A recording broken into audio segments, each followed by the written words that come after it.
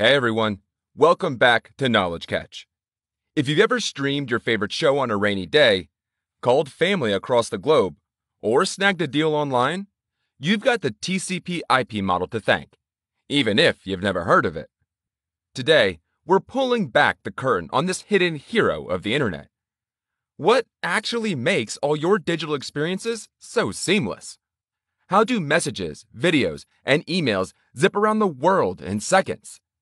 Stick around as we break it down with simple analogies and real-world examples you'll actually remember. And if you find these tech deep dives helpful, don't forget to hit that like button and subscribe so you never miss a Knowledge Catch update. First, what exactly is the TCP/IP model? It stands for Transmission Control Protocol, Internet Protocol, a universal playbook that all devices follow to talk to each other, no matter where they are or who made them. Think of it as the global language of the internet, allowing your phone, laptop, and even your smart fridge to communicate smoothly, just like people using a shared language on a group trip. Now, imagine sending a parcel from your home to a friend living overseas. The journey involves several steps: packing, local delivery, customs, and final handover. The TCP/IP model works in a similar way, organizing network communication into 4 neat layers: the network interface layer, internet layer, transport layer, and application layer.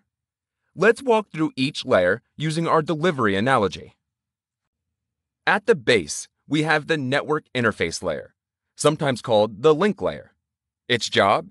Getting your digital parcel onto the local delivery vehicle, whether that's through an Ethernet cable or Wi-Fi signal.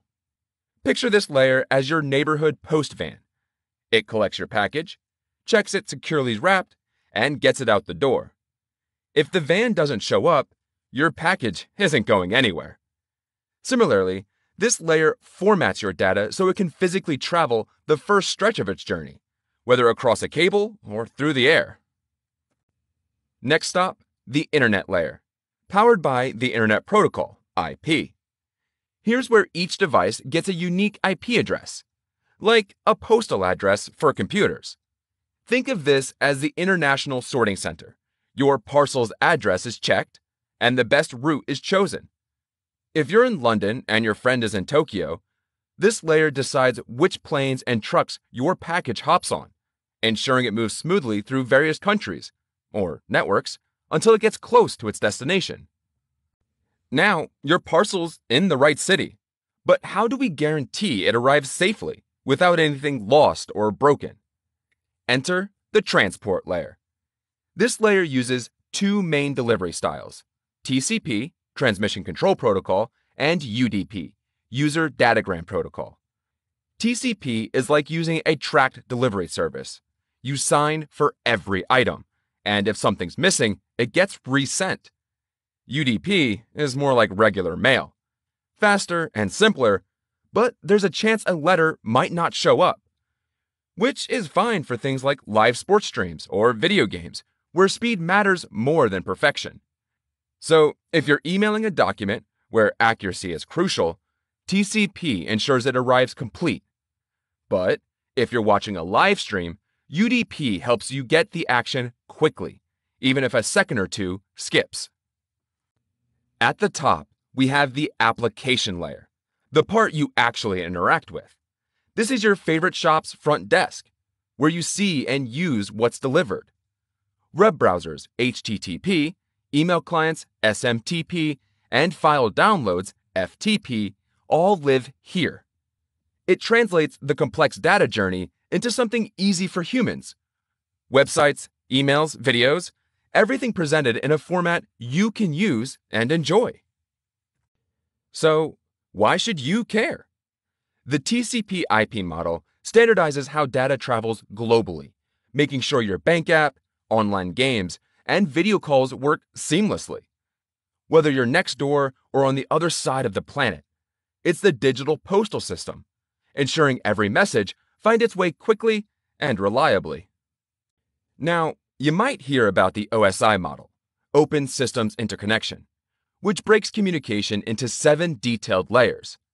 If OSI is a gourmet recipe book with lots of steps, TCPIP is like your trusty 4-step meal plan, streamlined and built for the real world.